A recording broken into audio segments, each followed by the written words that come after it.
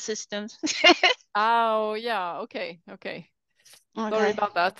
No So problem. I've kicked everybody out. Sorry about that of the Zoom room, but we are going to start the workshop. I was talking, so by the time I heard you. Yeah, it's okay. We managed. It's like everybody working in concert, and at the end it works. So we are going to now follow Marie Andersson, who is from Bergman Labora, the company that represents Nikon here in Sweden. Because, as you may know, our facility is the Nikon Center of Excellence, and so we have a very close contact with Bergman Labora. And so we're going to have the only live, apart from the student imaging workshop, the only live thing, let's say, by the microscope and everything that we have. So Marie is going to show us our dear Twitty and what's going on there. So Marie, please, thank you very much. Yes, I'm going to share the screen. Share. Okay. Yes. Okay. I'm here. So okay, as Sylvie said, I'm Marie and I'm from Bergman Labora. Could you minimize, the list of people on the side there? If you just click on the little square or something like this, yeah, then just so that it doesn't take part of the screen. Yeah, okay. Great, thank you. So I'm going to do most of this on the live screen at the system with the cameras that we have here, but just to make sure that you know what a camera sensor is about, I have just a few slides to show you the different sensor architectures that you may approach or find in the future. And the fundamentals of a camera sensor is very, very easy. You can see it as small buckets that have a photoreactive surface. They are collecting photons and converting them to photoelectrons. And all camera sensors need to collect these, and then they need to be transferred out pixel row or pixel by pixel to something called a readout node, a readout register. And when it comes to the readout register, after a while, it will be converted, it will be amplified into a readable voltage, converted into a digital gray level using the analog to digital converter, and then it will be sent to the computer via the imaging software. And there are mainly three different kinds of camera sensors. The first one that is maybe the oldest one and the most, back in the days, it was the most common one, is the CCD sensor, charge coupled device sensor. And basically it collects the photon and it transfers them row by row or frame by frame to the readout register down here. And then it will go to the output node and then will be converted to a readable signal for the PC. One main issue with the CCDs is that they are not really fast. You can't really image very fast with them. And they are also not as sensitive. So it's a very challenging maybe to perform low light imaging or to capture very fast dynamic moving events with it. And that is because the whole sensor needs to be cleared from all these electrons to the readout register before it can start to collect more photons in the exposure. One way to overcome this is to have an EMCCD sensor. And EMCCD stands for electron magnifying CCD sensor. It's still a frame transfer of all the electrons, but it comes to the readout register, and then it also goes through something called the EM gain register. So in this EM gain register, the photoelectrons that are collected are magnified or multiplied. So basically, if you have 5 electrons in the beginning that is detected by the sensor, and you set this EM gain to 200, the final signal that will go out to this output mode will be approximately 1,000. So you are magnifying the signal. And this is really good because here you can detect really, really low signals, and you can amplify the signal without amplifying the electronics of the camera sensor, because the camera is full of electronics. And if you are starting to amplify electrons, you can also amplify the electrons that are produced by the electronic circuit in the camera. So EMCCD sensors are really, really good if you're looking for single photons. This is the camera that you need to go. But there are some limitations here also. They have quite large pixels, so you can't really get high resolution with them. They build up charge over time, so the effect of this EM gain can be reduced quite quickly after a couple of years. And also, it's very costly. The camera sensor that is most common nowadays, and this is the sensor that you have in all your cell phone cameras, and this is the CMOS sensor, because the CMOS sensor has all these readout register. Everything goes on underneath the photoreactive surface. So you don't really have a full readout register. So the electronics here are really miniaturized, and it occurs on every single pixel. And this means that the readout will be really, really fast, because this ADC conversion is also taking care on even all single pixels. And there are sensors where you can, as soon as you're reading out 1 pixel, you can start expose it for next, collecting more photons. So you can reach much, much higher speeds with the CMOS sensors. You can also have a larger camera sensor, and it's also less expensive. And I guess that is one of the reasons why they are present in most of your cameras.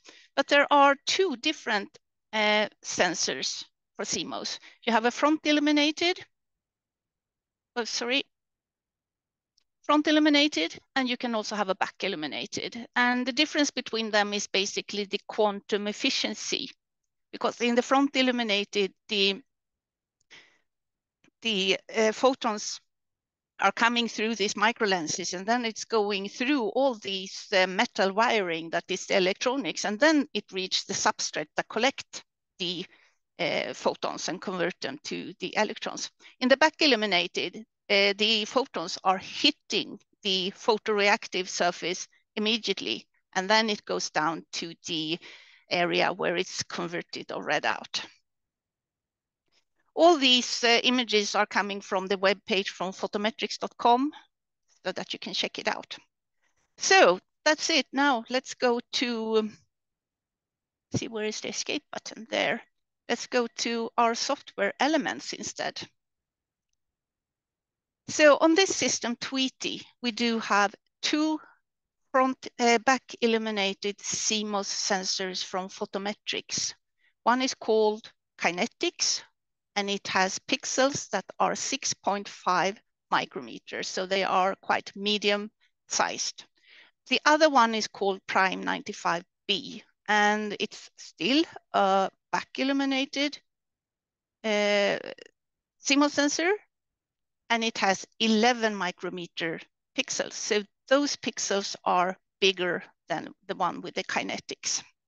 And there are a few things that you need to consider when you are choosing a camera for your application.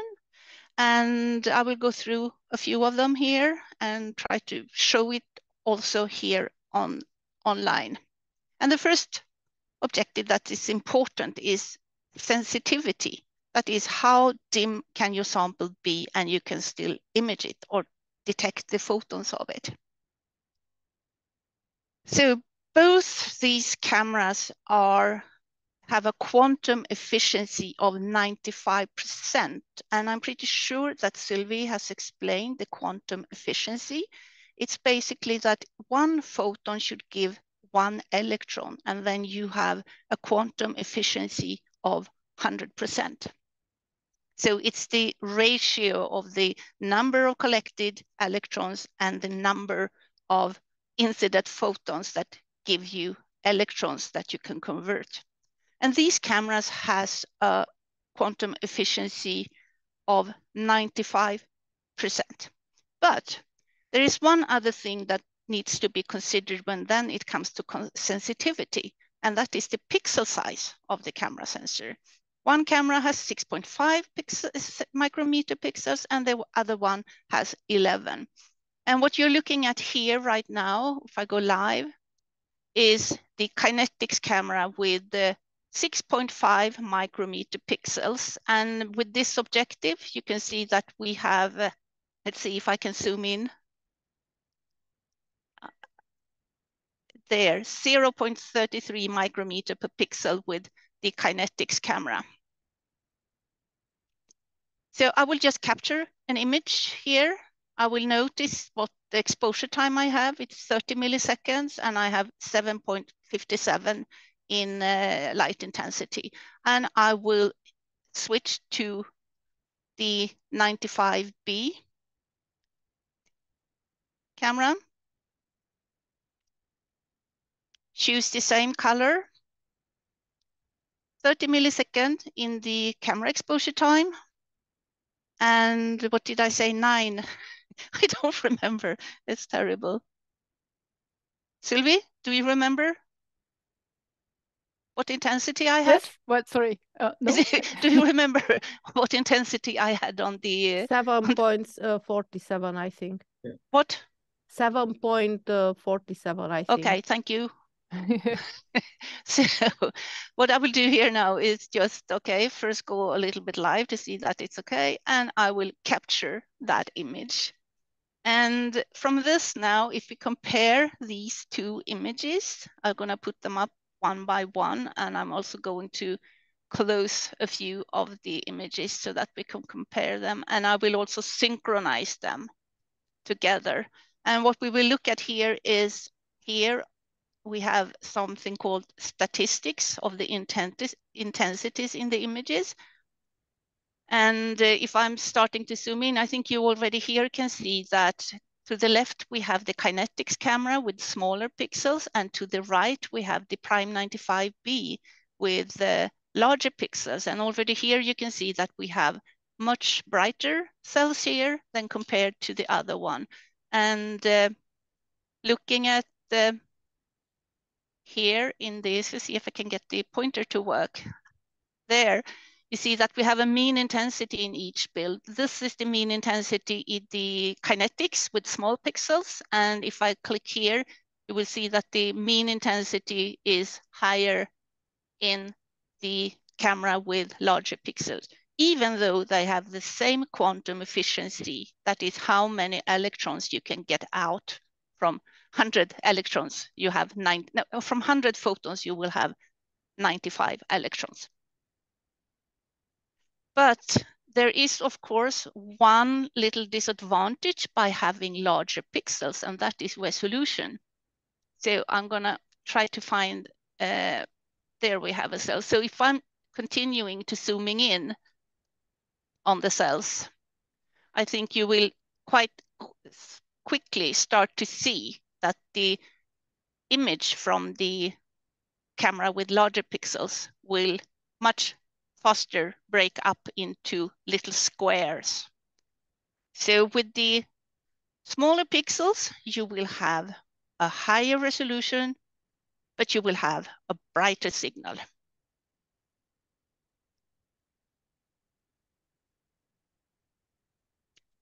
There is one way to get a brighter signal, even though you have a dim sample, or if you have small pixels, and that is to do binning of the camera. So we will go back to the kinetics now with the smaller pixels. We'll go to green.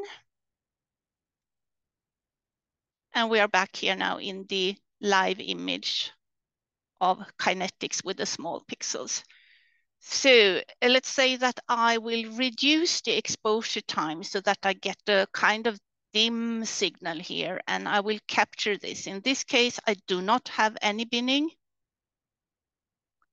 And these camera sensors, where you can combine pixels. So instead of using just one photon or one photon collecting element as one pixel in the image, you can combine 2 by 2. So that is 4 pixels. So I will just capture with binning 2.2, and already here you start to see what's happening. And if I even increase this and go to binning 4 times 4, so this is basically 16 pixels that will be displayed as one in the image. And here we are super, super bright now. And let us compare those and just throw away these that are, sorry, that one.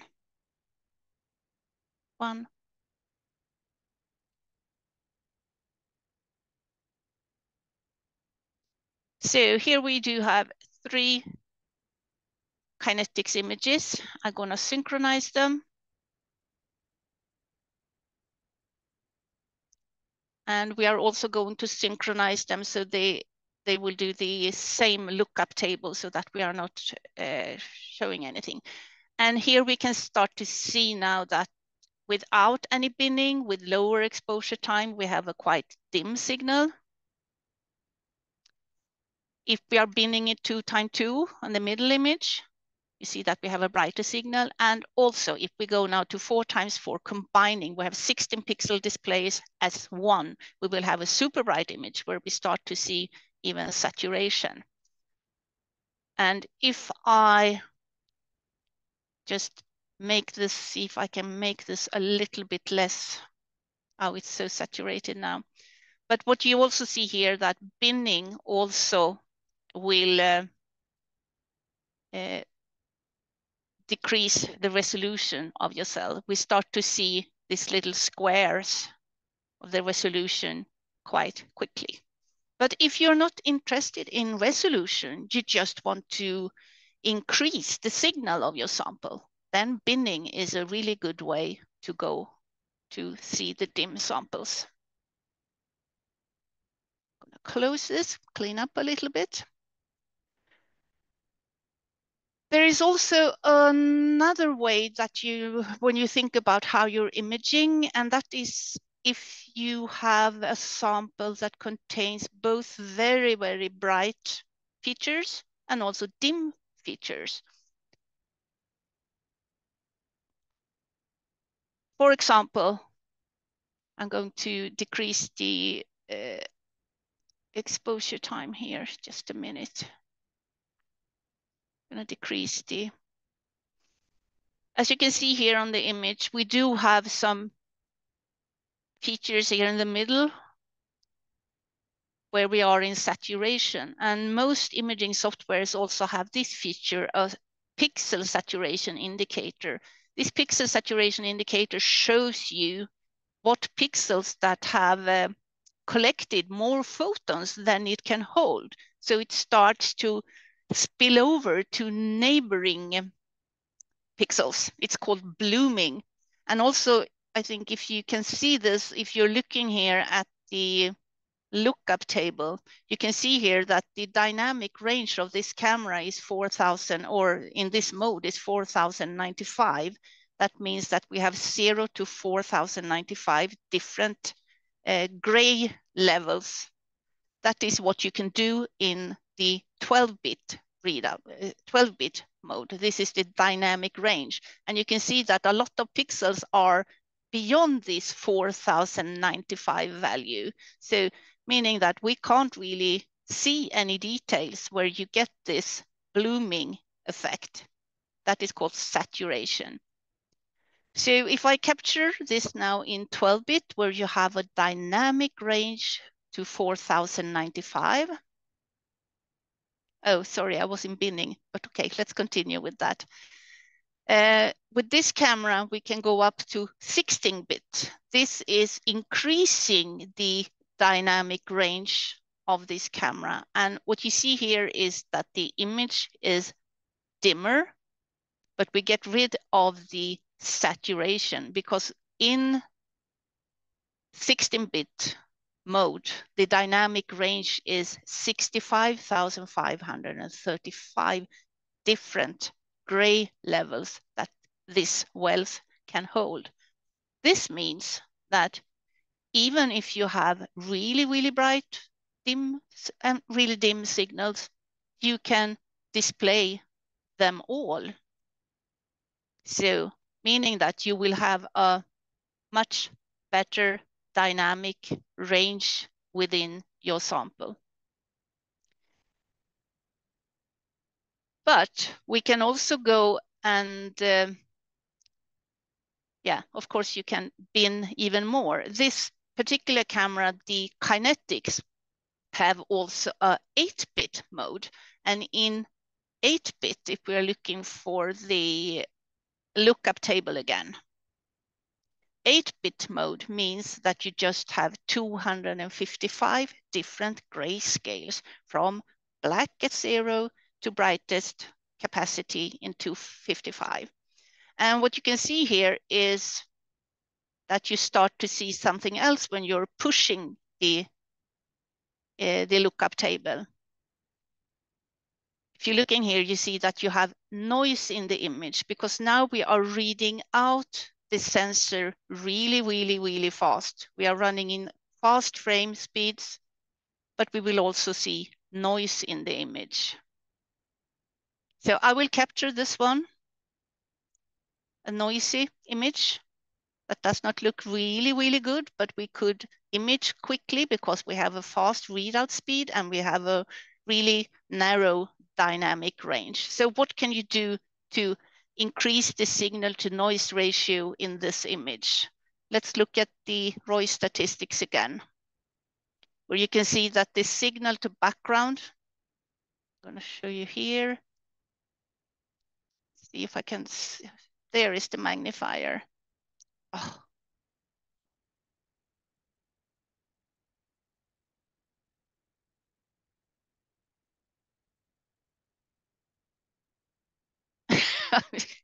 You see that the signal to background here, signal to noise ratio is 6.42 to 1. That is not much. Zoom out. So instead of now just taking one image, I will start to average this image. That means that instead of just capturing one image, I will run the same acquisition several times. And as noise coming from the camera sensor is random, it will be removed, and the signal, where you have signal in every frame, it will be captured. And you can choose to do the averaging different many times. I'm going to choose to go 8 times here now, and I will capture now with averaging 8 times to see if I can improve the image or the signal to noise ratio. Yeah, not that much. Let's see how they look together.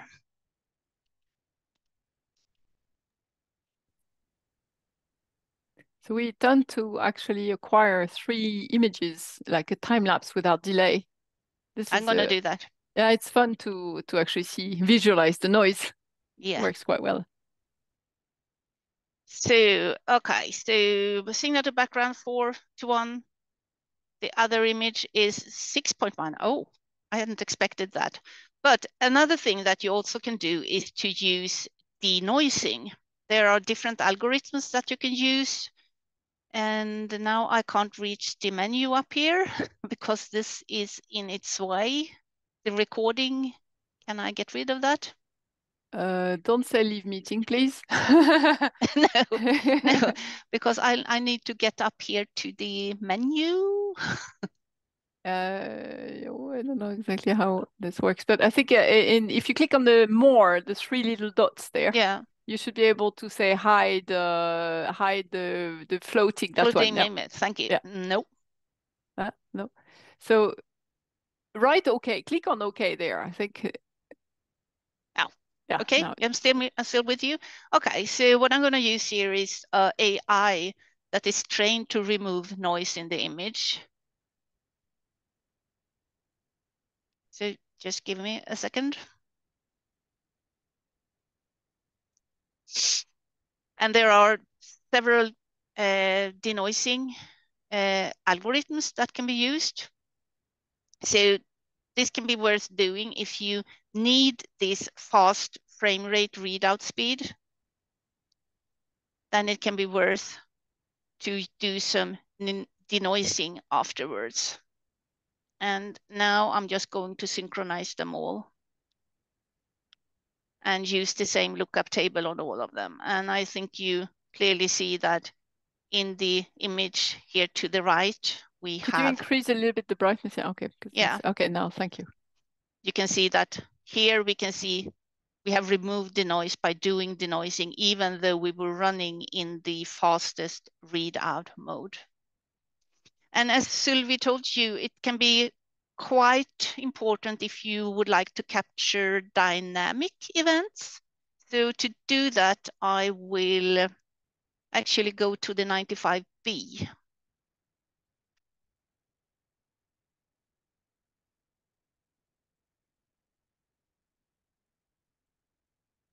And we're going for still green.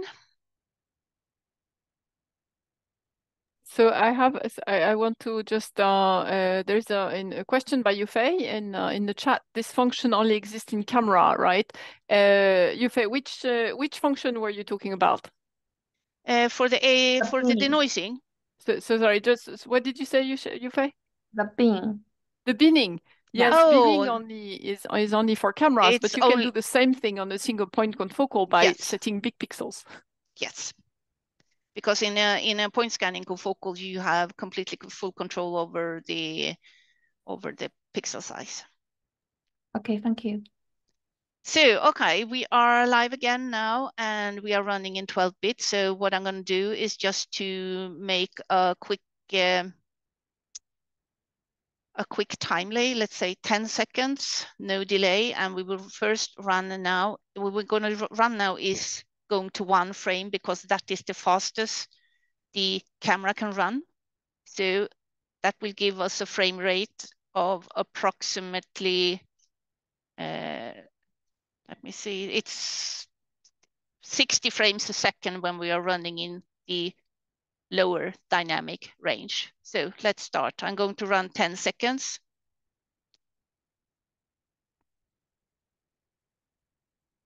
Here we go.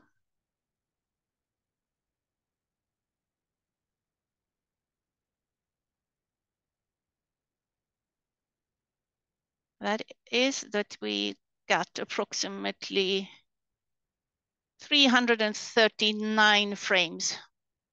And now I will go to the 16-bit that has a higher dynamic range, and thereby it also has a slower readout, and looking at the frame rate will give you 30 frames a second instead. So that should be approximately half of the images that you will capture. I'm going to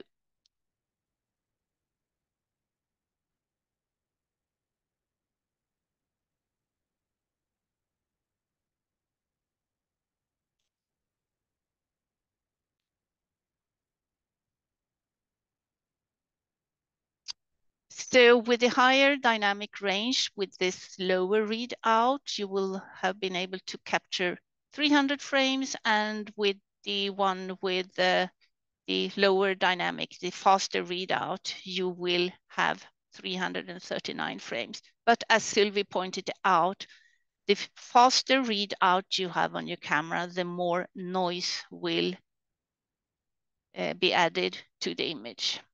So it's a trade-off depending on what your scientific question is for your imaging. Right. Another thing that is quite important to think about is the field of view.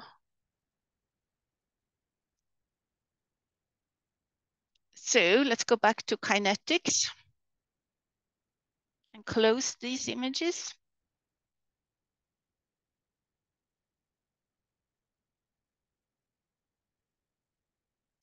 And let's go to green as we did last time.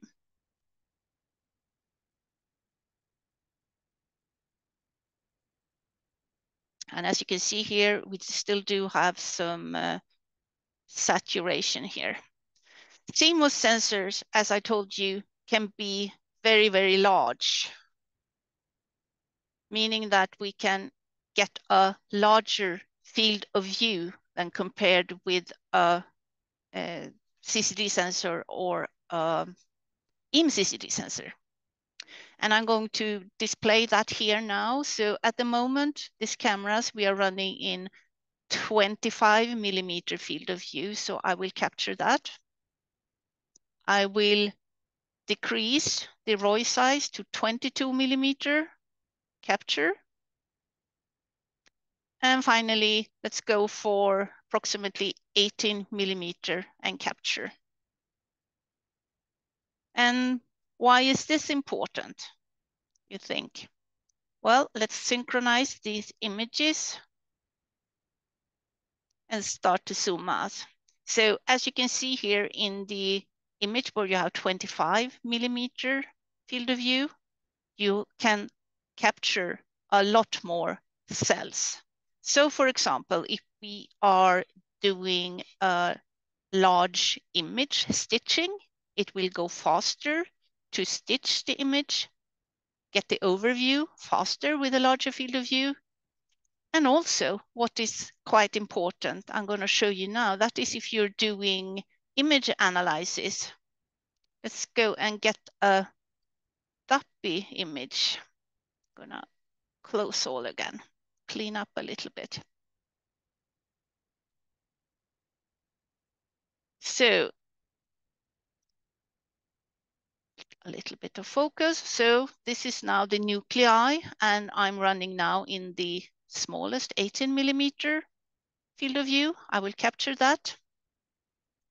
I'm switching now to 22 millimeter capture. And we will go for 25 millimeter and capture.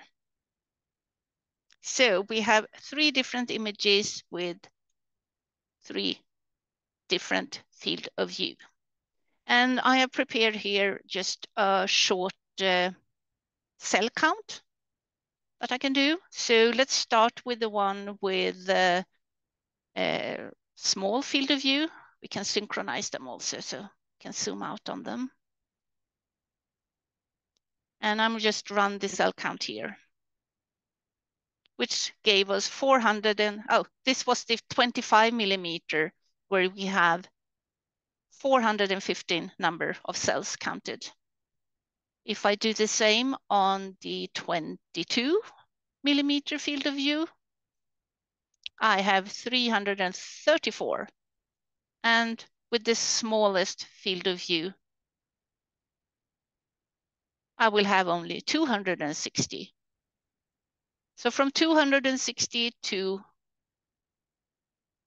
450. So almost double the number of cells or whatever you are counting, analyzing can be captured when you have a large field of view. And a large field of view is really what CMOS cameras are famous for, that they can have these large sensors.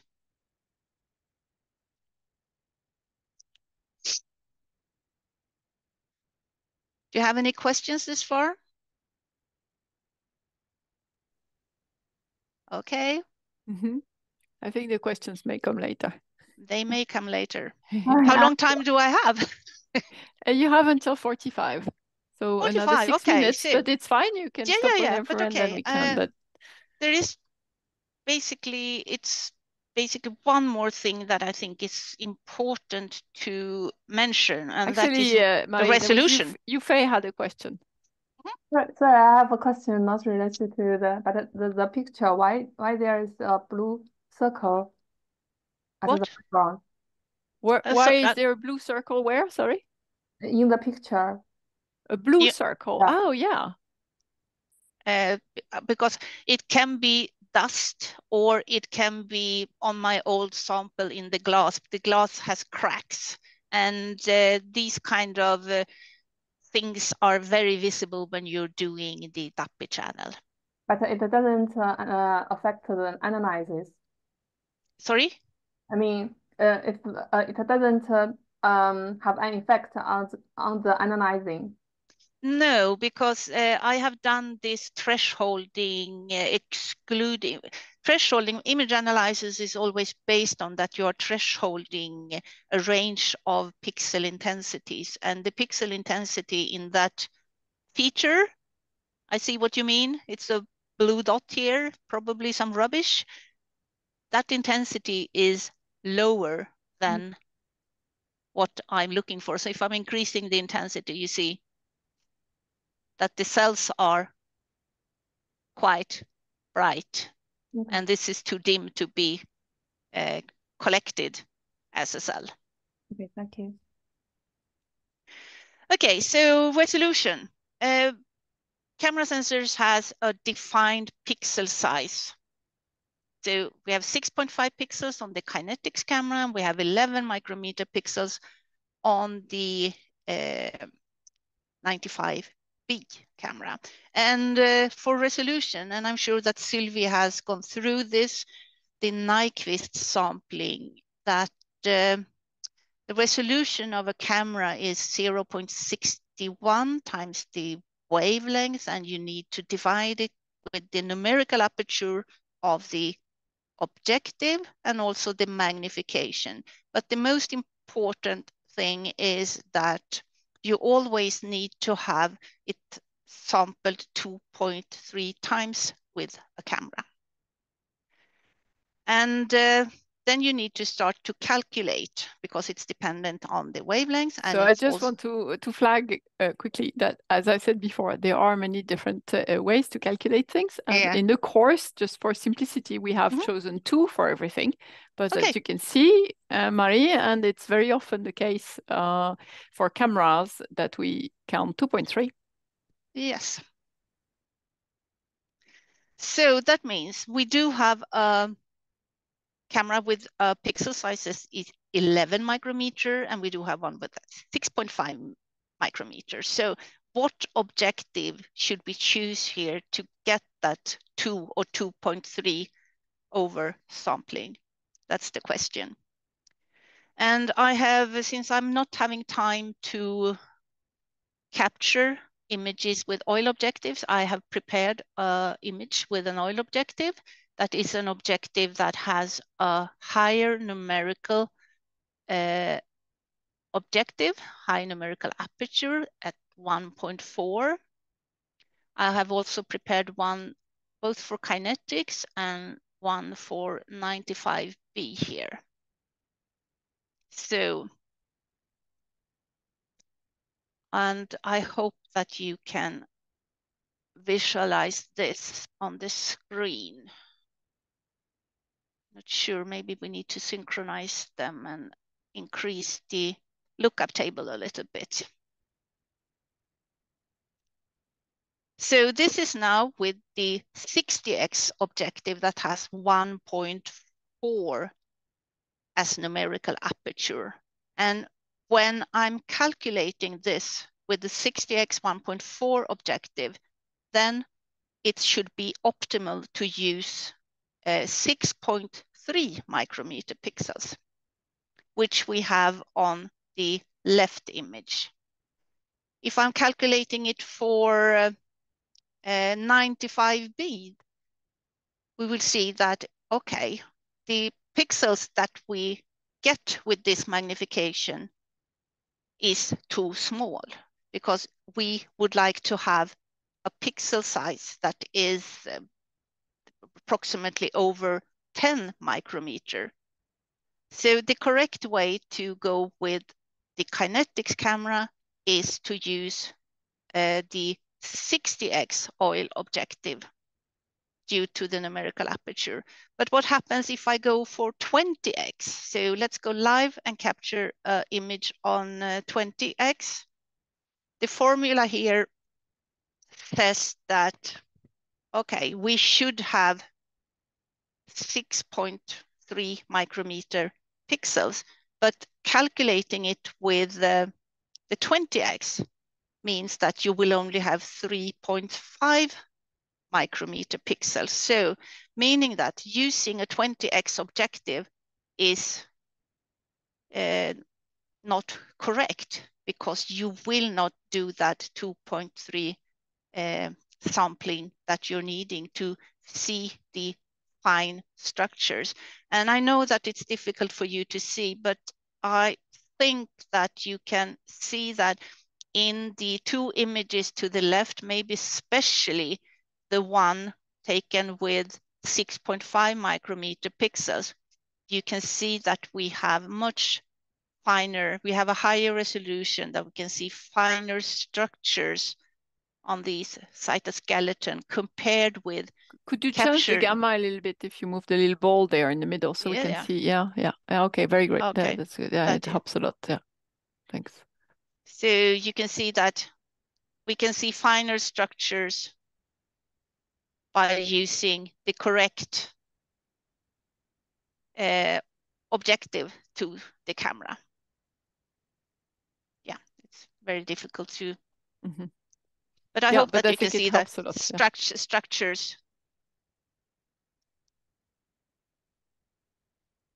One way of doing it, if you have now not an objective that is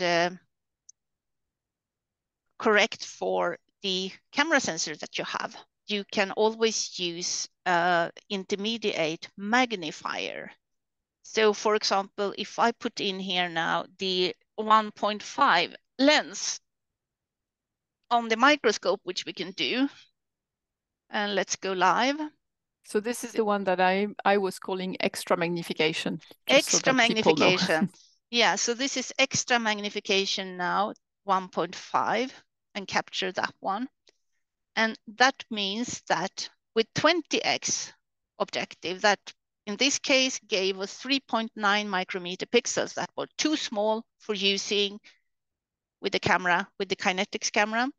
Now I have 5.9 micrometer pixel size instead. So let's check that also and synchronize. And now you can see that compare with the lower row, left and right, you see that we can resolve finer structures when we are adding that extra magnification, because we are adjusting the pixel size so that it matches the camera.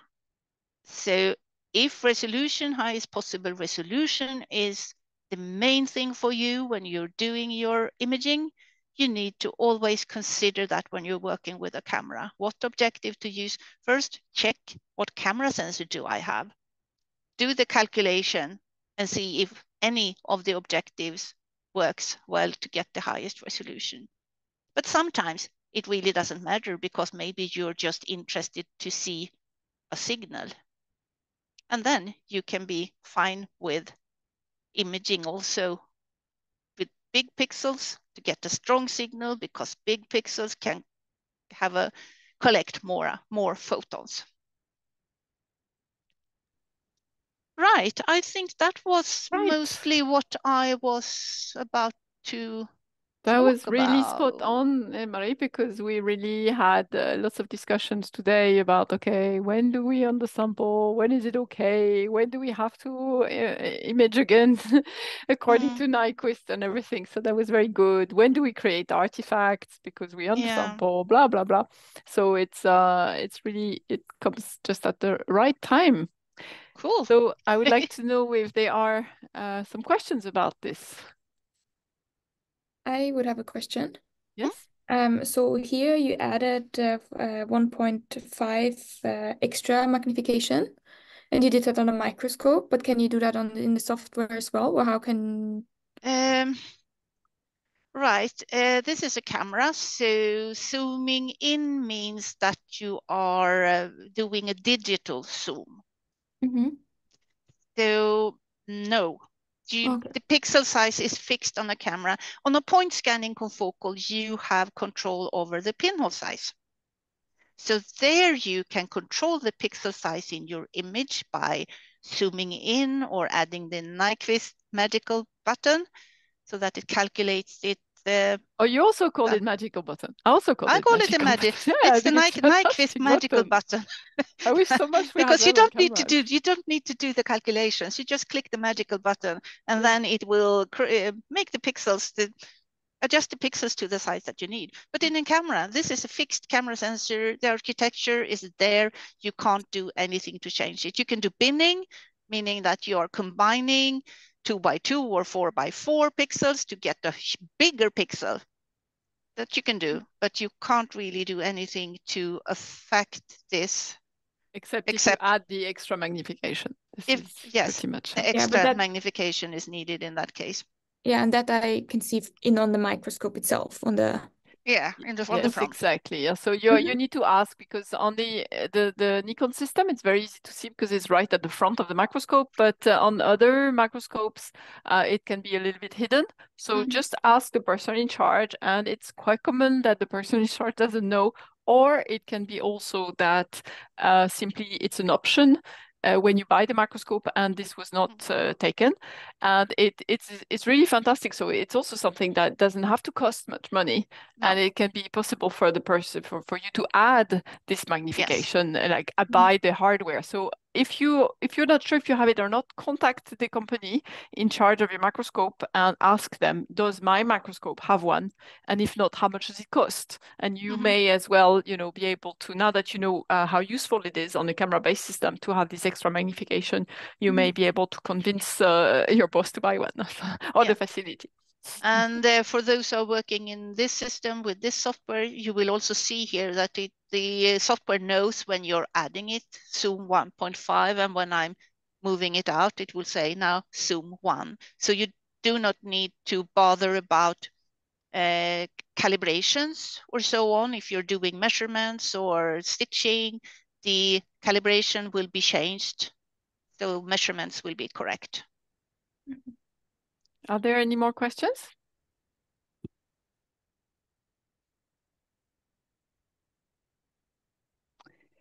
Okay, well, if not, Marie, thank you very much. Thank you. This was very good and very informative. So thanks a lot. So good luck with the rest of the course. Thank you. Thank you.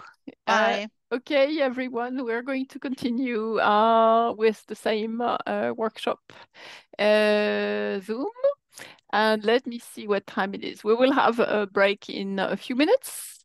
I think that before what we can do actually, because now what we can do is take the break now, and we will be back in 15 minutes, which should be, let's say, at 10 past. Okay, so we take the break now. We come back at 10 past 3, and then we will continue with our quizzes.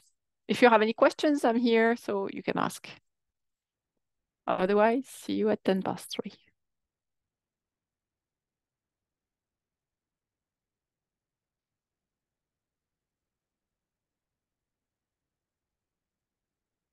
Sylvie, I was wondering, it's maybe more a practical question regarding the course itself.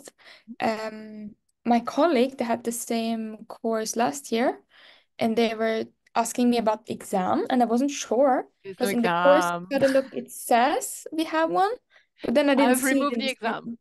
Sorry? I have removed the exam. Okay, because last year, some student cheated. And I can't blame them. It's my fault because I was always reusing the same questions. So, now that we've been running the course for a number of years, there are a number of people who have had this course. So basically they got the answers before. It was very, very obvious. And and then it got me thinking, actually, it was very good because I got me thinking, we don't need this exam. Okay. Because we have the portfolio, and the portfolio is so much more important. So off, no more exam. Okay, I just wanted to know because I wasn't sure when it would have been. Yeah. No, No, thanks. No problem.